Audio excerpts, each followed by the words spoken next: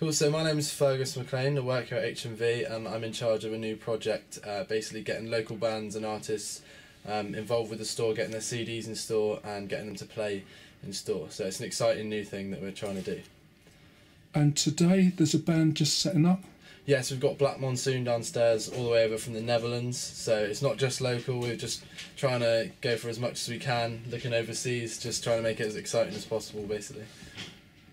And what do you think is going to happen with this? Because I think you've had the Sound of the Sirens here previously. Yeah, we've had Sound of the Sirens, Wildwood Kin recently, loads of regular local bands like Chris Hostler, Delta 88, Rockabilly. We've had all sorts. We're trying to go from all different genres, and we're just trying to create an exciting music scene within the shop, because that's what HMV should be known for.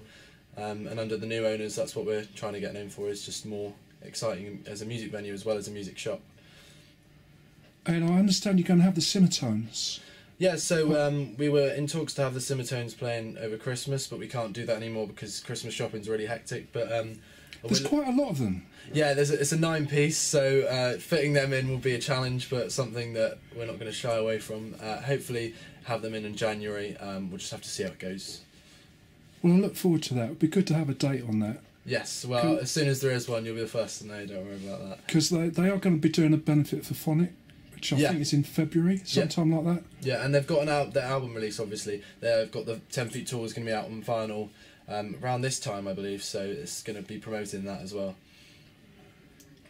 I just wonder if Doris Day is still a big name in HMV. Are you selling a lot of Doris Day? I mean, that's the question I didn't expect, but yeah, we are. We have lots and lots of that, boxes of stuff, and I can show you to it any minute. Well, I only asked because Perhaps is one of the tracks on their CD, but when it came to the Vevo video, because Vevo have got connections, they were able to sample Doris Day on it. Right, okay. And it sounds really good. Yeah.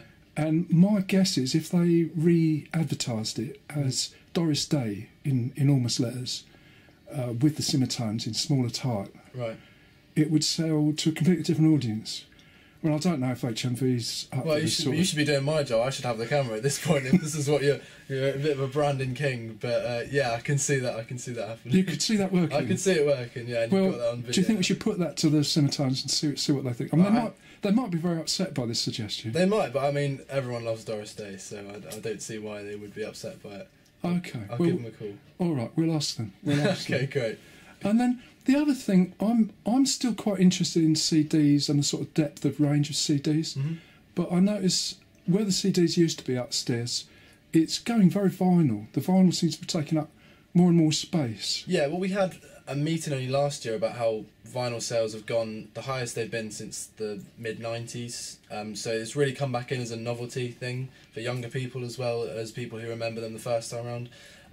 CDs are still something we sell, and I'm sure they'll have a boost again at some point, but at the moment vinyl is just what people want for some reason, and we got to give it to them. Okay, so that's the answer for that. Yeah, but so I think you're losing some sort of depth on the CD range, which may be driving people online. I don't know if you think that's going on. If you look out there, there are loads and loads of CDs, and we maintain to always keep the CDs going. The new releases we keep in CDs all the time. There's a back catalogue of hundreds upon thousands, and if there's not much you could think of we wouldn't have on the CD for you.